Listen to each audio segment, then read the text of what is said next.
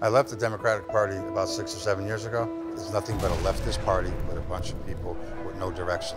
Our current Congresswoman has been in office for way too long and has accomplished very little. I'm supporting Margaret Stryker because we need change in Congress. Because she's an outsider, she's a successful businesswoman. Because I'm living the American dream, and that way everybody can share and live the same American dream. My neighbors out there, vote for Margaret Stryker. I'm Margaret Stryker, and I approve this message.